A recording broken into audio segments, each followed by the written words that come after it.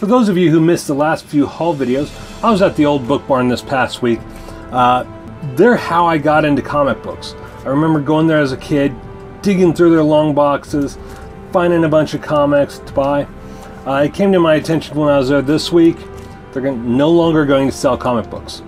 And whatever's left at the end of the month is going to be recycled. So they had all their comics, 10 cents a piece. I purchased about 80 comics. Today, we're going to talk about one of those hauls. Stay tuned. Hey guys, welcome back to Comicgeddon TV, the only place on YouTube where all geek culture collides. If you're new to the channel, make sure you hit that subscribe button so you don't miss out on future videos. Alright, so first up in this comic book haul, we have The Last Defenders. Casey, Muniz, and Smith. To be honest, the only character I recognize off of this cover is Atlas. But very nice. I can't wait to read it. This, of course, is number 3 of 6 Marvel Limited Series from 2008. Casey, Muniz, and Smith were the creative teams. Up next, we have Nomad, number 4, guest starring Captain America. Nomad, for those of you who don't know, was the second Bucky. The final chapter, 50 years of Captain America, 1941 to 1991. Very nice.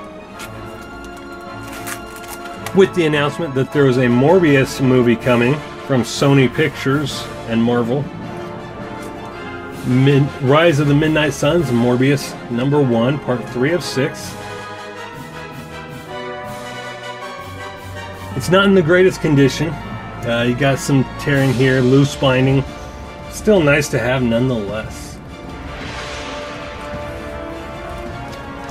We have Deathstorm, T-3. Nova the Human Rocket, number 13, guest starring Firestar and Night Thrasher. Very cool. I love this cover. Very 90s-esque. They always had this circle in the background with like a backdrop and characters kind of coming out of the circle. Very nice. We have Star Trek number 43 by Weinstein, Purcell, and Tangal. Trapped. You got Dr. Hank McCoy there, and Scotty, and a couple aliens with, I think that might be a Klingon ship in the background. Very nice.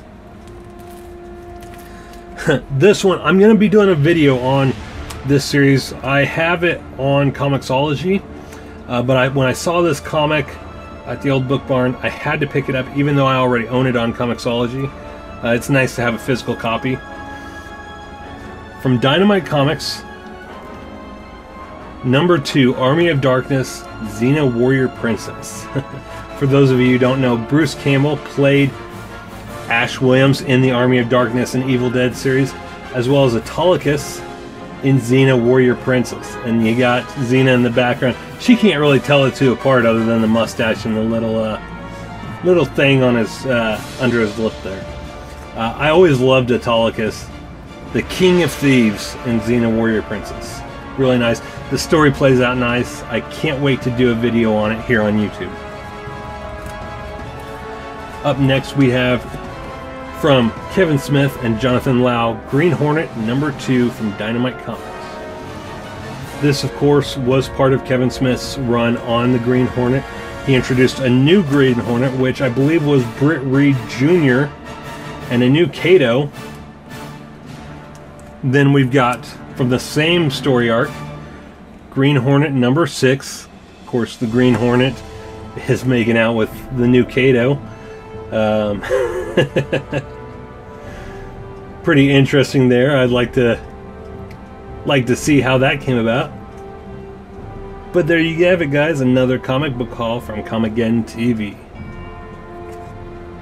Hey guys, if you enjoyed this video, make sure you hit that subscribe button right there so you can stay up to date on all things geek culture. Also, you can check out one of these 2 playlists right here on the side for more videos just like the one you just watched.